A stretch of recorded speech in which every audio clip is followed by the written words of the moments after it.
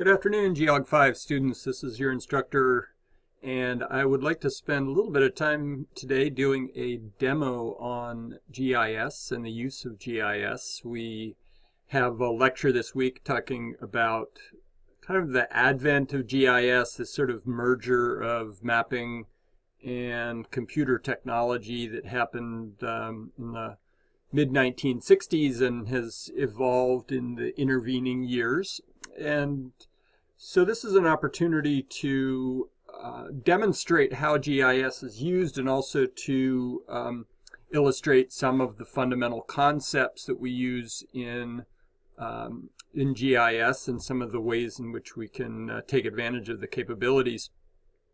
So I am in ArcGIS, the industry standard GIS software.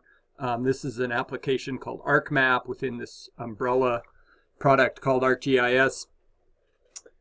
And the basic layout that we have here is a map screen with a table of contents.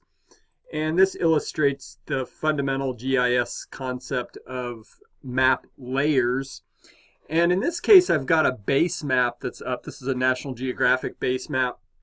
And this is a single layer in my view. And you can see that it includes labels and water features and a park boundary layer and a roads, not as individual layers, but simply as a single raster image.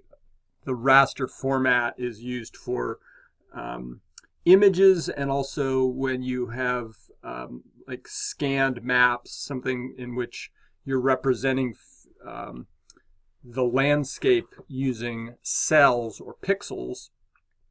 Similarly, a aerial image is something that will also be based in the raster format, and in this case we can see features of the Lassen Park, including Lassen Peak. And if you zoom in close enough when you're working on this sort of imagery, it'll start to get a little fuzzy, and eventually you'll actually be able to discern the individual pixels that compose this image raster. Okay, so in our GIS, of course, we are able to bring in data from a wide variety of sources, and so imagery is a critically important component. It's important as a visual backdrop, but also we can derive additional information from imagery as we're working. So in keeping with our GIS format and the layer format, I'm going to add some layers in here. So here is the Lassen Park boundary. We're now working in the vector format, in which coordinates are used to, well, you can see that the corners of this boundary actually occupy very discrete locations. So those coordinate values that represent these corners are then connected by lines, and those in turn can produce enclosed areas or polygons. And those are the three fundamental components of a vector file. They can either be point, line, or polygon. So let's bring a few other layers in. We could look, for example, at the drainages. This is another vector layer. You can sort of see the drainages radiating out off of Lassen Peak, which is the highest elevation in the park. And we could also come in and drape watersheds over the top of this, so you can see that individual drainages occur within these bounded areas that we call watersheds. And we can actually automate the generation of those watersheds based on the topography of the land. We can drop our major lake features on. These are actually polygon features that are being dropped on top of the line features that compose the hydro layer. And one of the essential assets to our data is that not only do we have this visual map representation, but we also have attributes which are stored in a table, and these are dynamically linked. And so I'm now in the major links layer, and I've selected the lake, the polygon feature that corresponds to Snag Lake. And then we'll see some features in here like area and perimeter. And then there's some internal processing fields that are used, especially in government agencies that are generating data sets. They'll have their own sets of fields that they'll put in information. Not always intuitive as to what those things are composed of. And then we can start to look at some additional features that we might be interested in. For example, roads and trails. So now we're showing the main road through the park is in this dark sort of orange color, and then we can see the principal trails showing up in purple. Again, we can select any given one of these features. They'll give us some information like the type of the trail, how it was collected. So now we see our global positioning system as a vital source of data for input. And we can look at some general features of the landscape. For example, we might be interested in looking at the geology of the park. And in this case, this geology layer is quite robust and detailed as a result of the work being done by the National Park Service to differentiate and delineate these areas. And we have an ability now to be able to do some basic analysis of our results. And so let's see, I'm going to pull up something called the effects layer, and we're looking at geology. And I'm interested to know what the geology looks like in relation to Lassen Peak itself. And so now I have the ability to be able to examine the imagery underneath, and of course we could zoom in on this as well.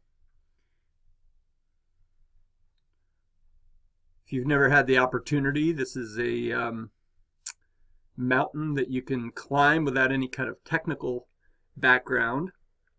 It's just a long uphill hike, recently reopened.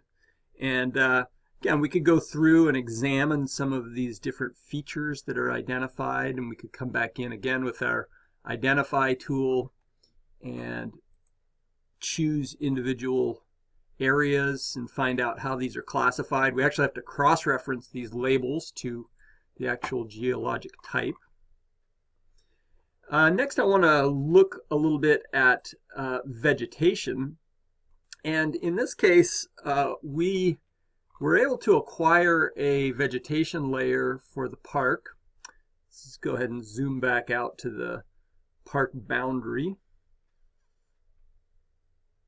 So if you're interested in how to learn to use this particular software, you want to sign up for the GEOG 10 class, which is offered in the fall. That's the Intro to GIS class. We won't be using much of this. We really won't be using this particular software in our class at all. And so you can see here, this is the vegetation layer that was created previously. We can look at how this was classified. We can actually go back in and change the colors that were used for this this classification. So we might choose to just assign some other colors to these areas, and we'll go ahead and apply this and see what it looks like. There we go. So we've changed the colors. A couple of these are shown in this real dark border, which is not particularly helpful, but I think you get the idea. Now this next one I wanted to particularly focus on, because one of the benefits that we get from imagery is the ability to let software analyze the reflection and the color of what appears on an image, and in turn we can use that to create our own vegetation layer. And so this is a coarse classification that was done from imagery. And once again, I'll go ahead and drop this into this effects layer so that we can examine what the imagery looks like underneath. And you can discern, for example, in this area where this purple area that's evidently unvegetated. So you can see the unvegetated areas appear fairly clear in this light purple coloration.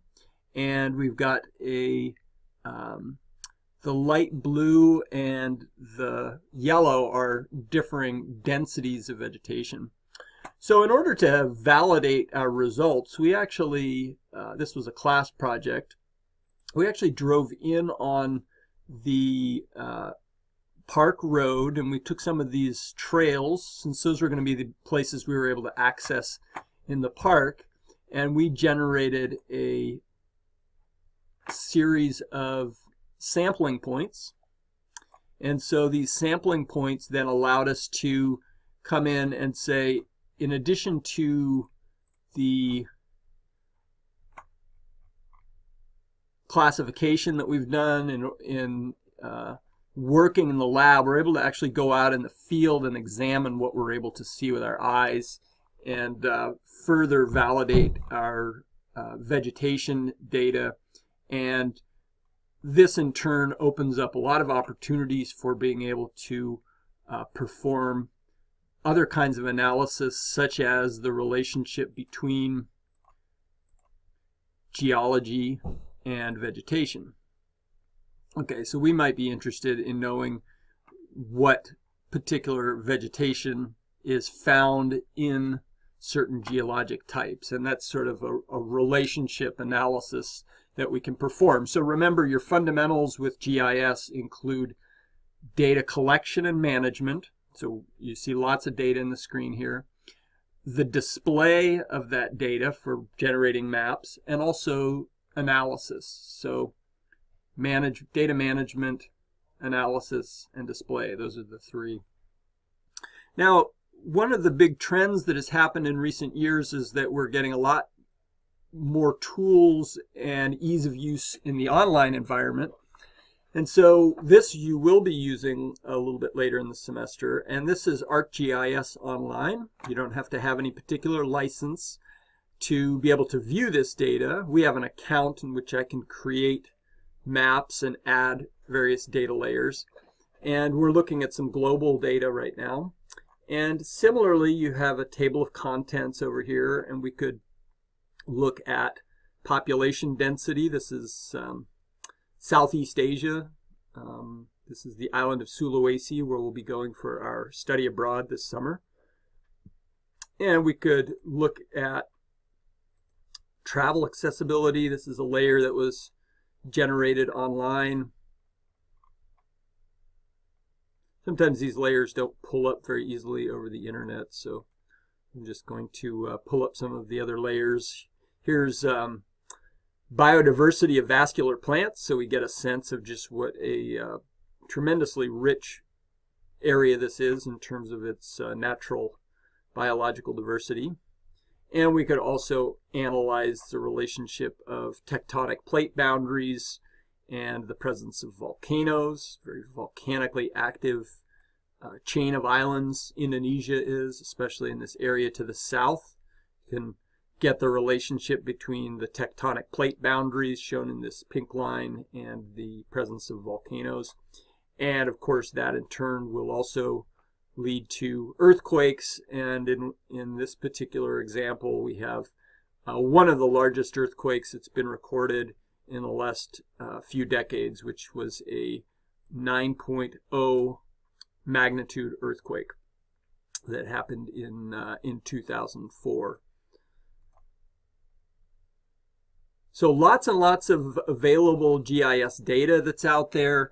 Just a quick reminder that you have your assignment 1 that's due coming up this week.